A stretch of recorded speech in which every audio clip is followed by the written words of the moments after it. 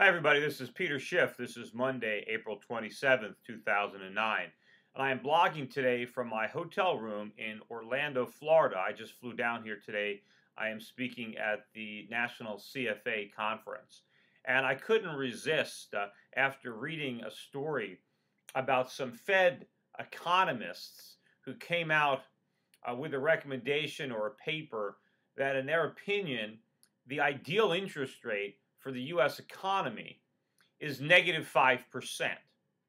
Now, I mean, this whole thing is ridiculous for many, many reasons, but the fact that the Fed would even employ economists capable of coming up with such a foolish analysis is reason enough to abolish the entire organization.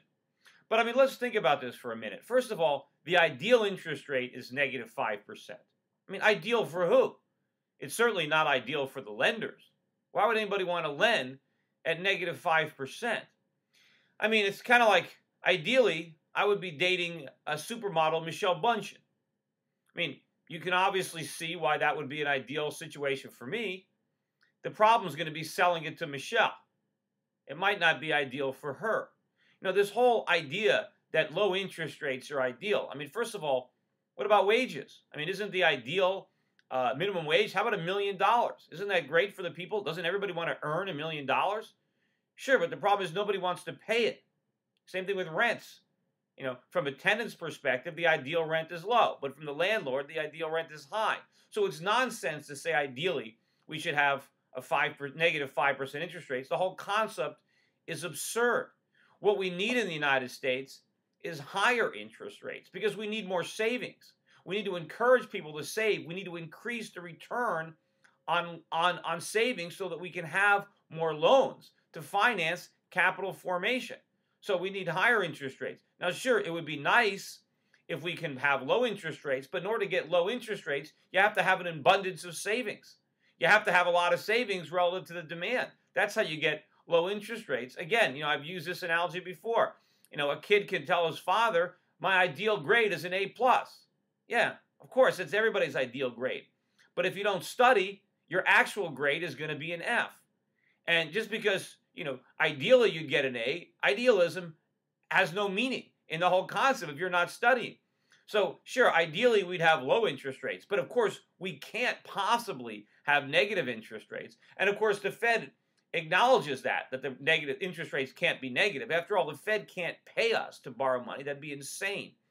But what they want to do, these economists think that the Fed should try to bring about conditions that approximate a negative 5% interest rate. Well, how can the Fed do that? I mean, there's only one way to do that, and that's create a lot of inflation. And if they create a lot of inflation and somebody borrows money, when they pay it back, they're paying it back in cheaper dollars. So that is the equivalent of a negative interest rate. The problem is nobody is going to lend. I mean, people aren't stupid.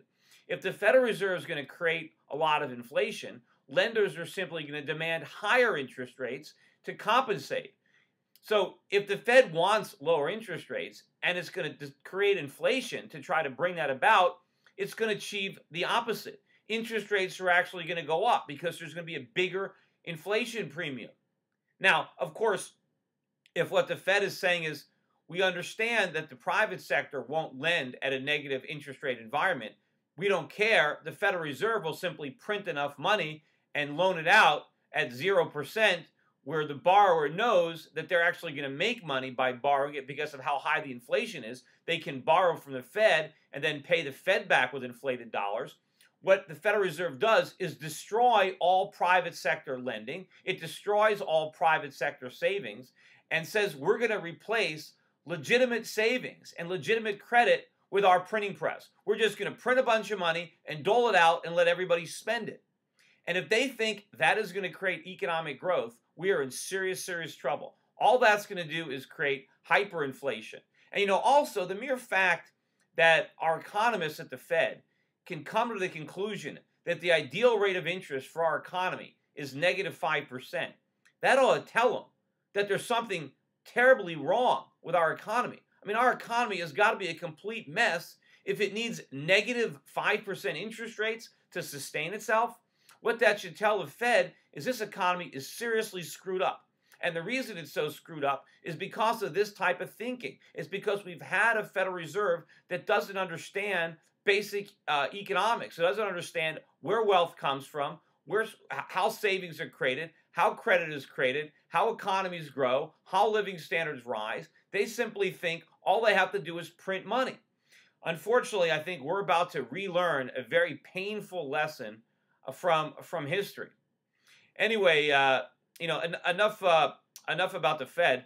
I want to mention also, the markets were down a little bit today. The dollar caught a bid based on, I think, the fears of an economic slowdown being enhanced by this outbreak of swine flu.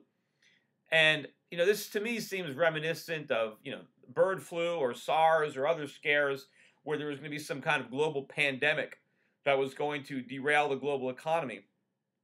Most likely, this is going to be another one of those situations, but I still don't understand how the dollar continuously gets a flight to quality based on any of these problems.